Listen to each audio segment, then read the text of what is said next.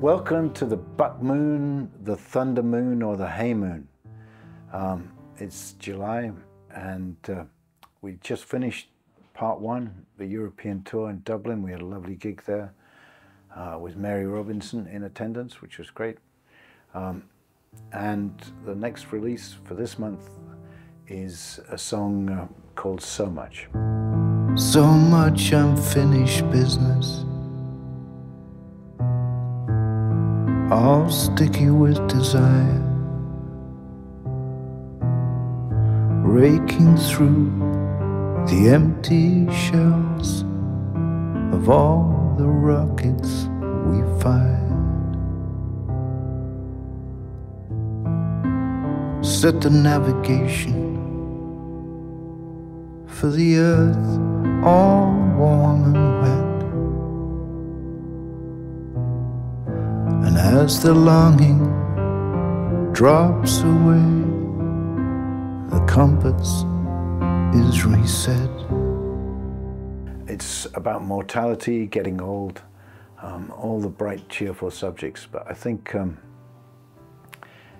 when you get to my sort of age, you either run away from mortality or you jump into it and try and live life to the full. And that always seems to make a lot more sense to me. The countries that seem most alive are those that have death as part of their culture. So anyway, this is a sort of reflective song, and I think Chad, who's been mixing my stuff for many years, he says it's the best thing I've ever done. There are other people who don't like it at all. So I think it's going to split an audience. It's very understated, and we had a piano version, a guitar version, and then one with a bit of orchestra as well. And I think we have a combination now in the final mix.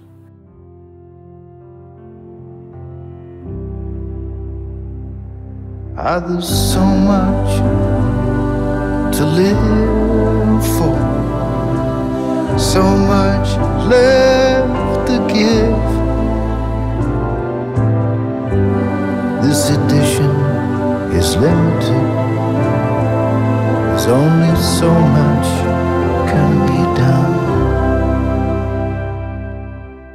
I am addicted to new ideas and all sorts of projects, and I get excited by things and want to jump around, and so you know, I love being in a mess of so much, and yet so much also means there's just so much time or whatever it is available. So balancing those two so much is what the song's about.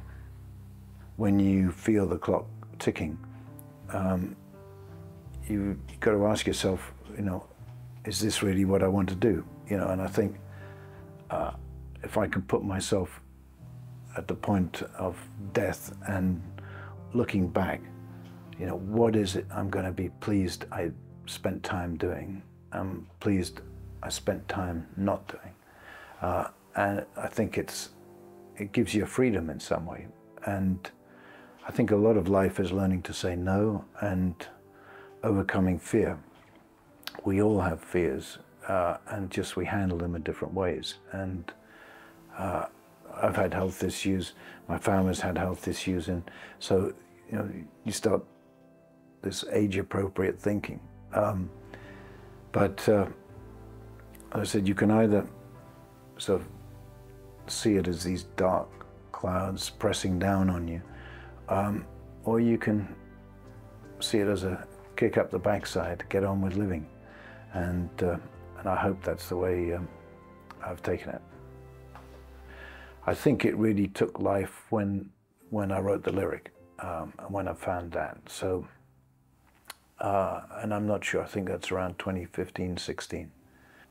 I wrote it upstairs and came down here actually when, and Dickie heard the first version. And I got most of the lyric, some of it was improved, I think, but most of it came in one hit. I was trying to get a very simple chorus, but which still had some sort of substance to the harmony and melody, because it's very easy with some simple songs just to fall into cliches. So I was trying to get something that was easy to digest but still had a bit of character to it. The simplicity of the song is what made it progressed further, faster than a lot of the stuff I work on. And I wasn't trying, I was trying purposefully not to be clever with this. I have a friend, a sculptor, Mark Quinn, and I was talking to him about this project, and he said, "Oh, I really want you to meet Henry Hudson." And so I said, okay, and went to meet him at the Frieze Art Fair where I was with Mark, and then I started looking at Henry's work and thought it was great. He's done this work with plasticine, but then he also has this other more expressionist sort of horizon work with different colors, and they're very simple and pure. And yeah, and I connected quite strongly with him. I did see a relationship between my work and So Much, in the sense that it was dealing with time, maybe the lack of, or our understanding of what time is.